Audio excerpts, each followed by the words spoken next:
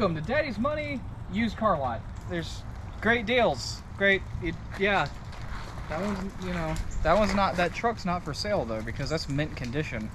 It's Indiana mint. It's Flint mint, if you would. Flint Michigan? Flint Michigan? Flint Michigan. Hey John, you remember this car? No, it's been a minute. I forget this car exists. It's broken. Because it's broken. So before we get into the video, I guess I'll talk about why I'm even bringing this thing up. Fusible link burned. And, you know, I guess it did what its job was to do, and that was keep the whole car from burning. But I've also neglected to fix it for a month because I've been working on the Jet, which is over there. Can you see it through the tree? Not quite. Oh, yeah, it's whatever. It's fine. We're not known for good videography. I try. The past week I've been turning on the Jet and getting it ready for abuse because we've run out of excuses. There's abuse in this video. I don't know exactly where it's going to be because I haven't edited it yet, but it's there somewhere. The reason I haven't bring this car up at all is because it's going to No Name Nationals too, and we got to fix it, but that'll take like 5 minutes. You know what's not going to take 5 minutes? The rest of this video. I guess we go back pretty much a week then, because I started working on this, I think, on last Wednesday. So, all right. Yeah, cool. It is a beautiful Tennessee summer afternoon. I'm gonna go pick up John and we're gonna do a little bit of stuff with the Jet. Probably try to get some action in this video because I feel like eventually people are just gonna start getting angry about me trying to take care of our expensive stuff and not break it before a humongous event that we're slated to go to. You know, that's the thing, like, I don't want to break it here, but it can break at the No Name Nationals all at once. I don't really give a fuck. I've driven stick shifts since I started driving. The first car I owned was a stick. However, I have never owned anything that had like real power. Like my first car was an 89 F-150 with a 300. That didn't spin the tires at all. The only other car I drove frequently that was a stick was John's Mazda RX-8, which you pretty much have to dump the clutch on at $3 grand to get to move. That's just, you know, rotaries. Ask him about those. He'll tell you about them all day. I have not done a burnout in a performance car like this ever, so I'm gonna have to figure out how. I figure I'm just gonna YouTube it and hope nothing breaks. I'm gonna go pick up John, and then we're heading to my grandparents' house because my grandmother has something to give us to put on the Jet, and they may or may not be in the video. Just depends on how they feel. John, what? People want us to go break our stuff. They paying for it? I mean, technically, yeah. No, dude, this thing was built with the intention of going out and breaking it. I guess we have to deliver at some point. What are you doing? I'm getting us, you know, speedometer since you still haven't ordered the speedo cable. Hey, you know that costs money? That's what a G-Tech drag timer Something. thing? I don't even know what it is. It has built-in speedo function, so. Yeah, but so do our phones. Yeah, but that you can just leave there. I mean, I could leave my phone there too. You just lose it. I'd lose it anyway. You lose everything. Let me take a moment to remind everybody, if you have a channel that has a sticker, please send us your sticker. I'm going to put the email down below. We want to fill this windshield up with community stickers because the community helped build this car, and that's what it's all about. So let us know. Send it to us. We'll put it on there. Also, if you're a company that makes parts or anything and you want your sticker on the car, yeah, send us money. Nitrous Express didn't pay us or anything. We literally bought all this ourselves, but you know, that'd be nice.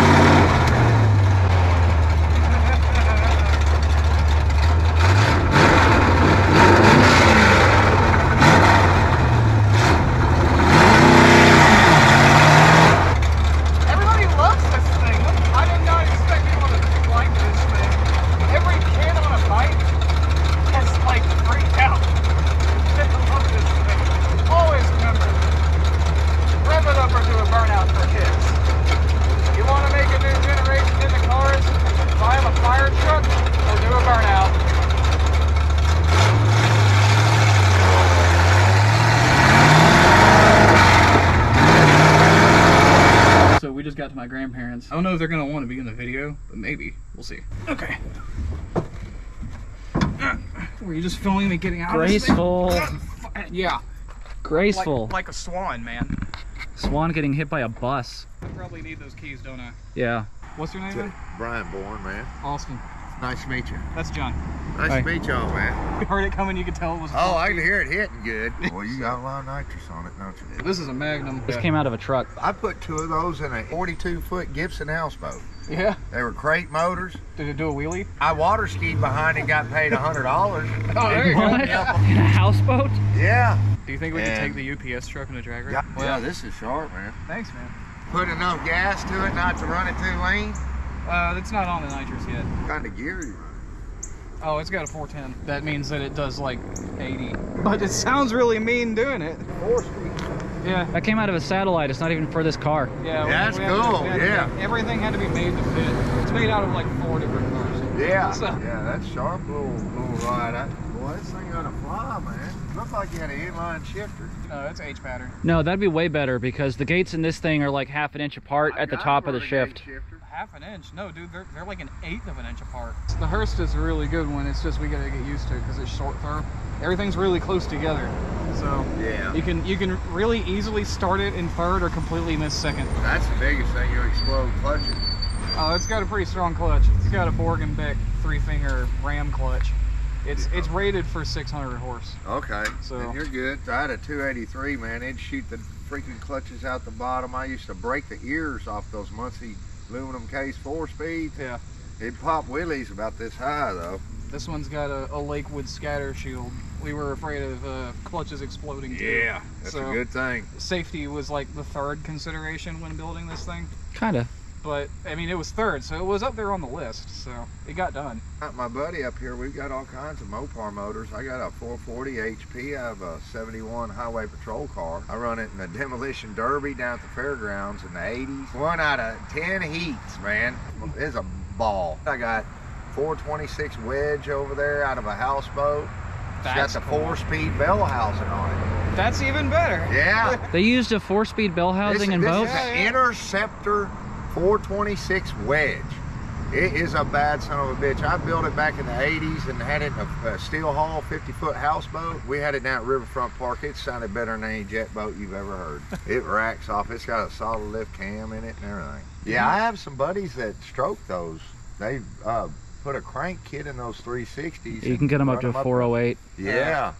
And boy, they'll scream. And Brian Bourne's my name. Nice to meet you. If you ever need any tools worked on, I work at Allied Tool Repair right there on 2nd and Lafayette. Oh, sweet. So I work on all your pneumatic guns, all that stuff. We'll see you, man. Y'all get on it.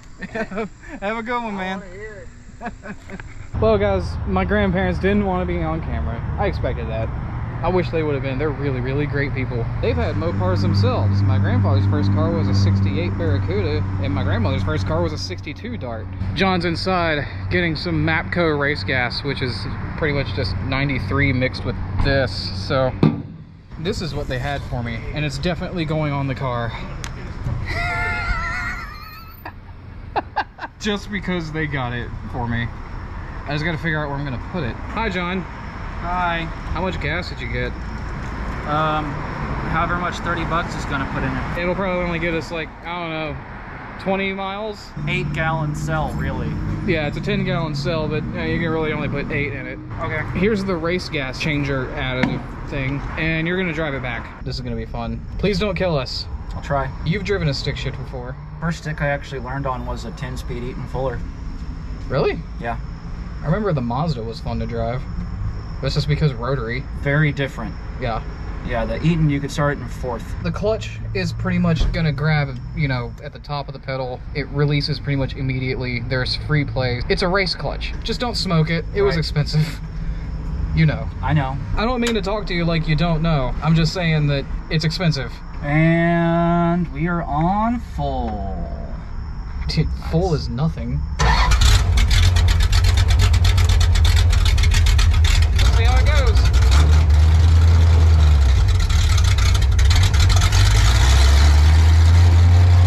I found a place for the sticker. I like it there. Yeah.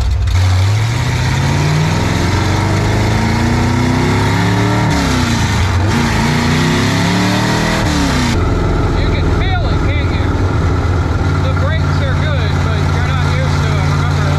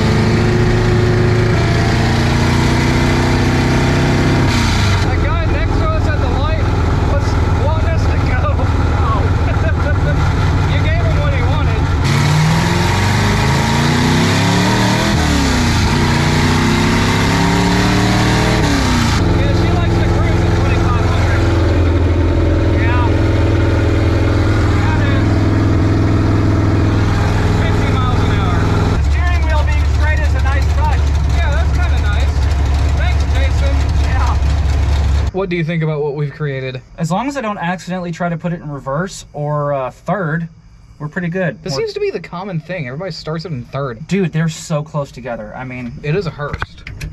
Yeah, I think that's reverse. That's reverse. And then first is right there. First.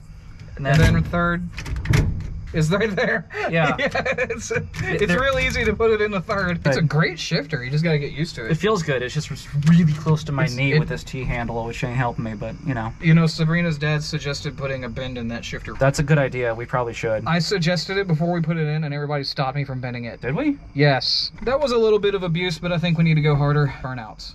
We need to find somewhere to do them. Another day. It's too dark. It looks beautiful out today, but I don't think it's supposed to last. So hopefully before the rain comes in the next couple hours, we'll be able to get some tuning and abuse in, or else we're gonna have to wait until another pretty day because this car can't be driven in the rain yet. Well, I guess I can't feel too bad about making noise because they're testing the tornado sirens on the golf course.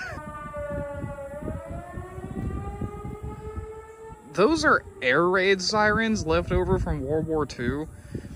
Out of all the places you could put those things, why would you put them on a golf course and test them on Saturday when everybody's playing golf? Also, sorry if the audio and video is a little bit different. I forgot my GoPro at the house. And I'm not at the house because I am tuning on the Jet. There are a few things that I needed to touch up on that I hadn't gotten to yet. The biggest one being setting the dwell. If you don't know what setting dwell is or any of that, I don't blame you.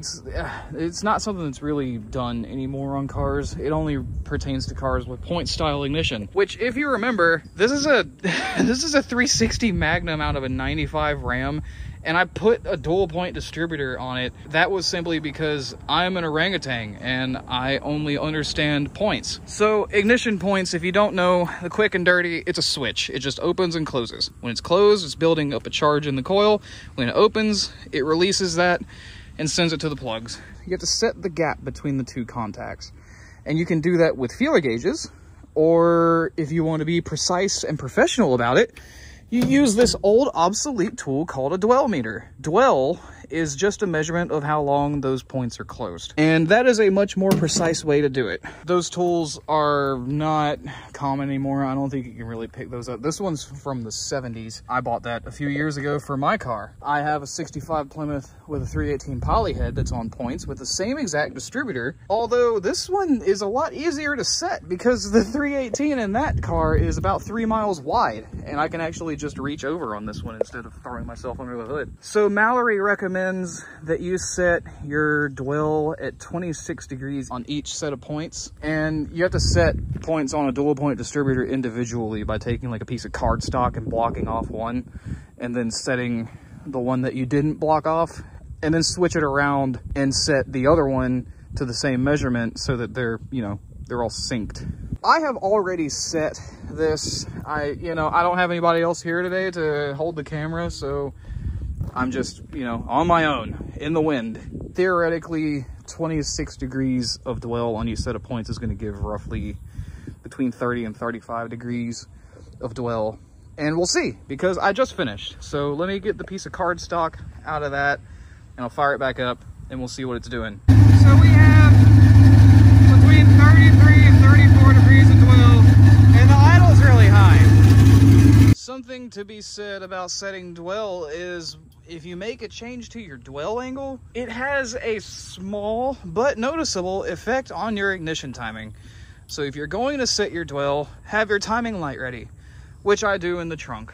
So now I'm going to retime this, and now I got to retune everything, because anytime you make an adjustment to ignition, you have to make an adjustment to the carburetor. So let me get on that. So I got her set to about 10 degrees before top dead center. Just advanced on her a little bit, and while I was setting everything, I did not turn on the fans, so she got a little toasty. Didn't overheat, but was getting hot. So now I'm letting her cool off, and then I'm gonna take her out on the road. I'm actually gonna go to like a hobby store today, and I'm gonna try to get some straps to put here so we can yank the windows up, because we're having to put a tarp over the car when it rains. and we don't want to do that. While I'm waiting on her to cool off, remember what I said about sending us stickers? We got more from Australia. But that one's from Canada. We got those a while ago. Thank you guys. Still on a quest to fill up this back glass before no name. I'll put the email down below again, because I don't remember if I did before. While I've been waiting, I went ahead and set the accelerator pumps. The one on the primary side was loose. The one on the secondary right there was tight. So let's see what that does. Well, I've driven her about, I don't know, 10 miles or so, and the adjustments I made have made a world of difference. She runs very smooth, very happy, doesn't stumble. But now I'm gonna give her a wash because she's filthy, and I've managed to force the windows up. And I don't know what I'm gonna do about this hole, but you know, we'll just cross that bridge when we come to it.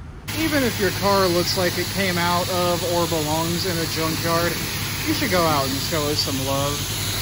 It handles all of the abuse you give it. So it might as well look good doing it. Oh no, I'm getting water under the hood. Oh, I really don't care.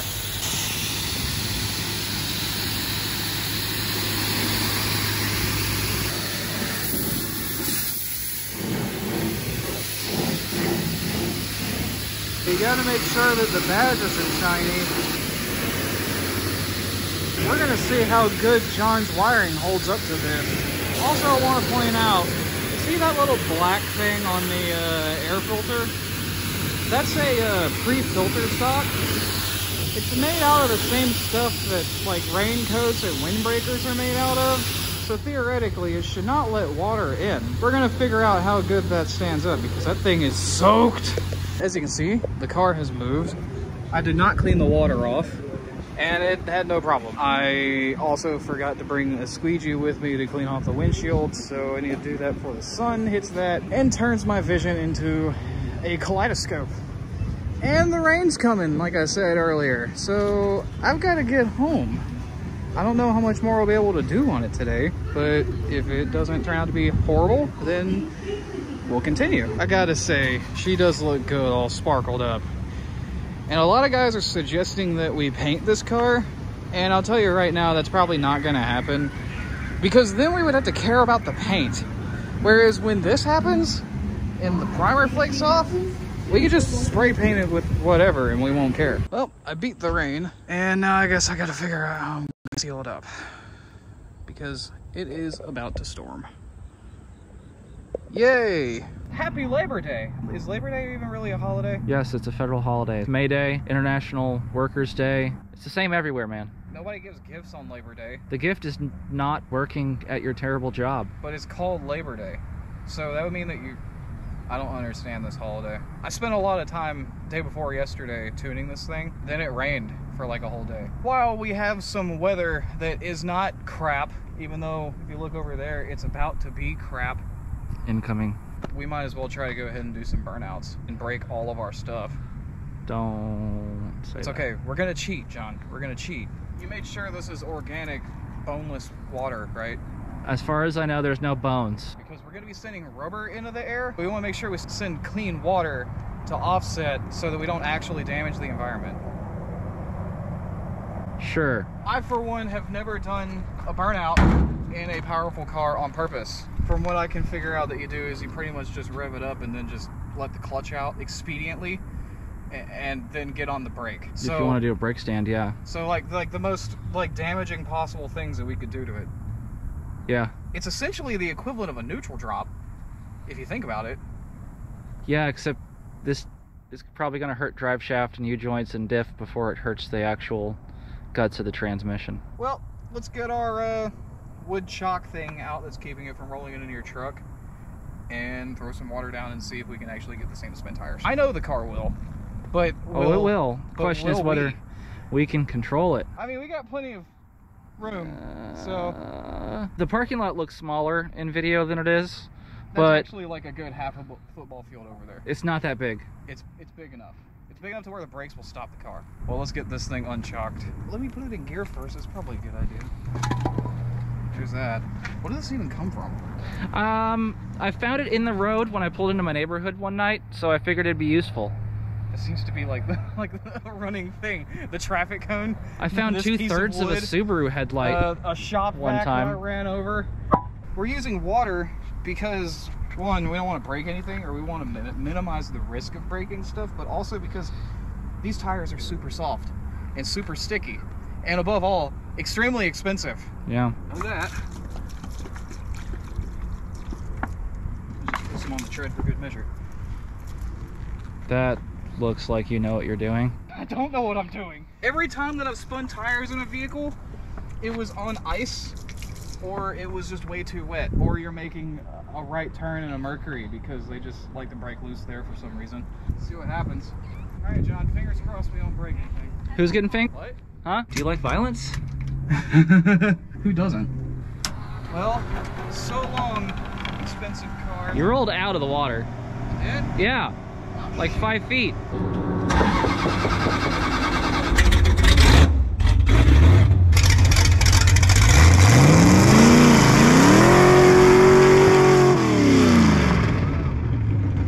Yeah, that worked.